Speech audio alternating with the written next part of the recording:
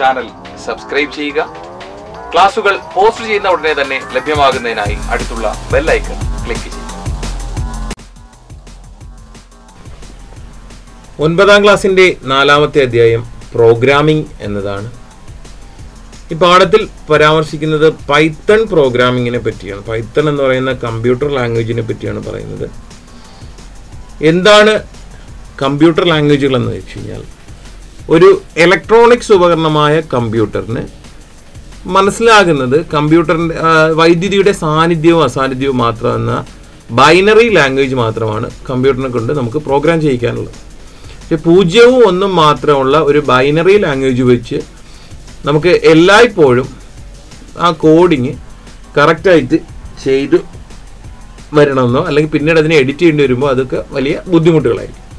ഇപ്പോൾ നമുക്ക് ആ പ്രോഗ്രാമിങ്ങിന് വേണ്ടിയിട്ടുള്ള, അതായത് കമ്പ്യൂട്ടറിനെ കൊണ്ട് കാര്യങ്ങൾ ചെയ്യിക്കുന്നതിനുള്ള, കമ്പ്യൂട്ടറിൽ ഒരു പ്രവൃത്തി ചെയ്യിക്കുന്നതിന് വേണ്ടിയിട്ടുള്ള ഭാഷകൾ നിരവധിയുണ്ട്. അങ്ങനെയുള്ള ഭാഷയിൽ ഒന്നാണ് പൈത്തൺ, C++, ജാവ എന്നിങ്ങനെയൊക്കെയുള്ള നിരവധി കമ്പ്യൂട്ടർ ലാംഗ്വേജുകൾ നമുക്ക് ലഭ്യമാണ്.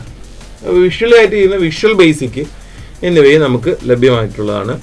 ഇപ്പോൾ പൈത്തണിൽ ഒരു സിമ്പിളായിട്ടൊരു പ്രോഗ്രാം എങ്ങനെ തയ്യാറാക്കാമെന്ന് നമുക്ക് നോക്കാം. സോഫ്റ്റ്വെയർ തുറക്കാം, ആപ്ലിക്കേഷൻ, പ്രോഗ്രാമിംഗ്, IDLE 3.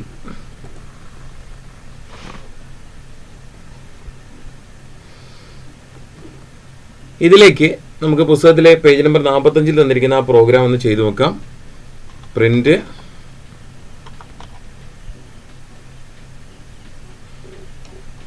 ബ്രാക്കറ്റിനുള്ളിൽ ഇൻവെർട്ടർ കോമയ്ക്കുള്ളിൽ ആമിന.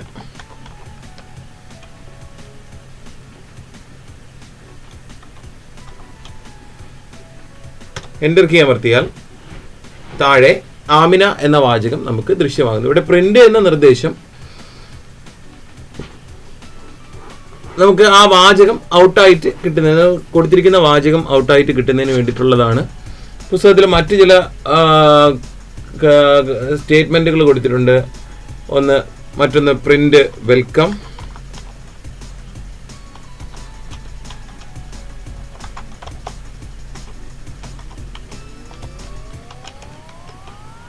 എൻ്റർ കീ അമർത്തി കഴിഞ്ഞാൽ താഴെ വെൽക്കം എന്ന വാചകം കാണിക്കുന്നു. Print bracket inverter comma 1 2 3 inverter comma bracket. Enter key അമർത്തി കഴിഞ്ഞാൽ 1 2 3 എന്ന വാചകം ഇവിടെ കാണിക്കുന്നത് ശ്രദ്ധിക്കുക. പൈത്തൺ ഷെൽ ജാലകത്തിൽ ആ വാചകം കാണിക്കുന്നത് ശ്രദ്ധിക്കുക. 1 2 3 എന്ന് കാണിക്കുന്നു. മറ്റൊന്ന് പ്രിന്റ് ബ്രാക്കറ്റിനുള്ളിൽ 1 2 3 എന്ന നിർദ്ദേശം നൽകി കഴിഞ്ഞാൽ അവിടെയും 1 2 3 എന്ന് നൽകുന്നു. അപ്പോൾ രണ്ട് ടെക്സ്റ്റിനെയും അതായത് ക്രിയകളൊന്നും ഇല്ലെന്നുണ്ടെങ്കിൽ രണ്ട് സ്ട്രിങ്ങിനെയും നമുക്ക് ടെക്സ്റ്റായിട്ട്, രണ്ട് വാചകങ്ങളെ നമുക്ക് അക്ഷരങ്ങളാക്കി തന്നെയാണ് എടുത്തത്. മറ്റൊരു നിർദ്ദേശം പ്രിന്റ് ബ്രാക്കറ്റിനുള്ളിൽ 8 + 9 എന്ന് ടൈപ്പ് ചെയ്ത് എൻ്റർ കീ അമർത്തിയാൽ 8 + 9 17 എന്ന് കാണിക്കുന്നു. ഒന്നുകൂടി ചെയ്യാം. പ്രിന്റ് ബ്രാക്കറ്റിനുള്ളിൽ 8 + 9 എന്ന് ടൈപ്പ് ചെയ്ത് എൻ്റർ കീ അമർത്തി കഴിഞ്ഞാൽ 8 + 9 17 എന്ന് കാണിക്കുന്നു. മറ്റൊരു നിർദ്ദേശമായിട്ട് പ്രിന്റ് ബ്രാക്കറ്റിൽ inverter comma 8 inverter comma close plus inverter കോമയിൽ 9 inverter comma close bracket close എന്ന നിർദ്ദേശം കൊടുത്തു കഴിഞ്ഞാൽ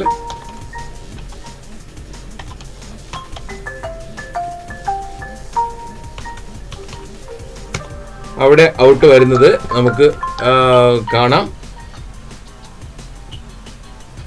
89 എന്ന് വന്നു.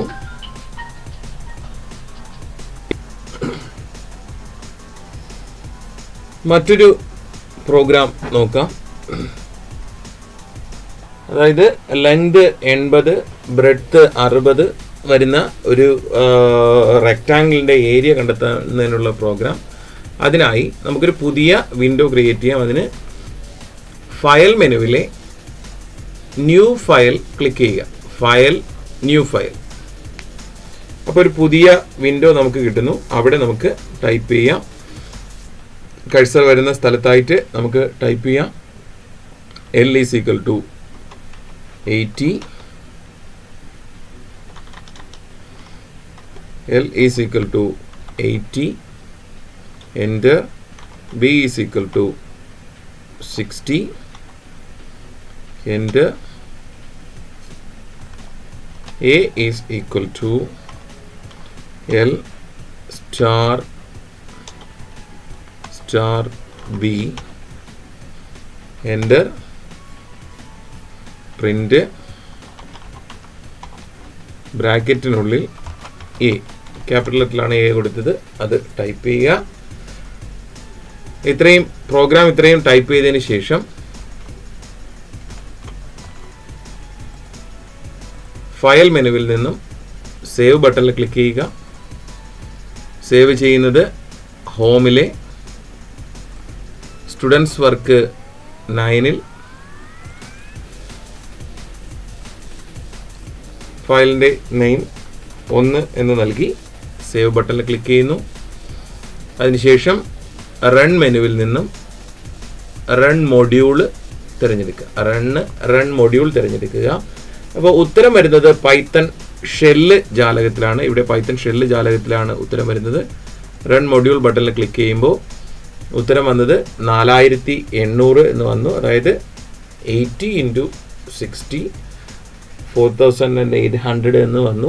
അപ്പോൾ നീളവും വീതിയും കൊടുത്തപ്പോൾ അതിൻ്റെ ഏരിയ കാണിക്കുന്ന ഒരു പ്രോഗ്രാം വന്നു.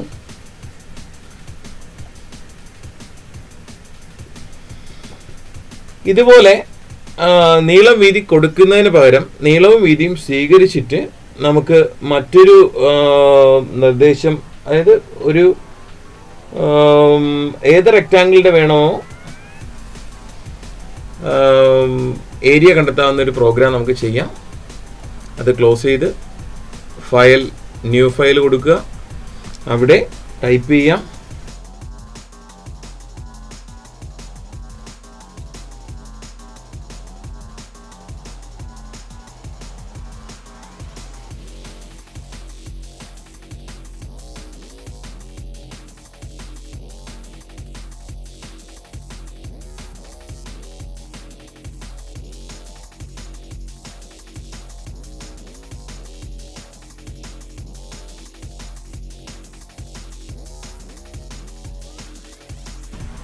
ഇതിനെയും സേവ് ചെയ്യാം.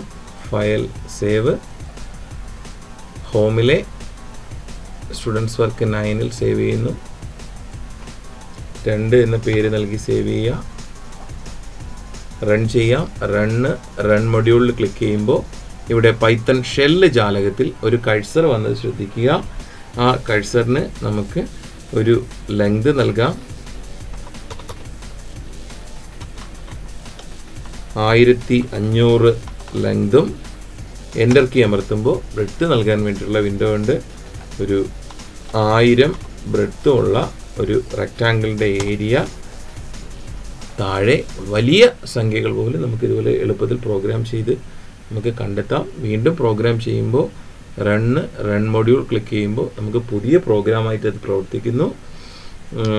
അതിലും വലിയ സംഖ്യ, ഇപ്പോൾ ഒരു 15 ലെങ്തും എൻ്റർ കീ അമർത്തുക.